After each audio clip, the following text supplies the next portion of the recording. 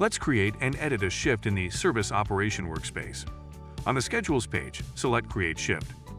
Here we have several fields and options to work with. First, we'll give our shift a name. We want to ensure we select the appropriate time zone, what schedule to use for the holiday, and how long the shift repeats for. Then we'll choose the date and time for the start and end of the shift. Now select Create Shift to finalize your choices. If we want to create a new shift using a template, the steps are similar. Select Create Shift, then select Use Template. Give the shift a name, and choose from the existing shift templates, and create the new shift.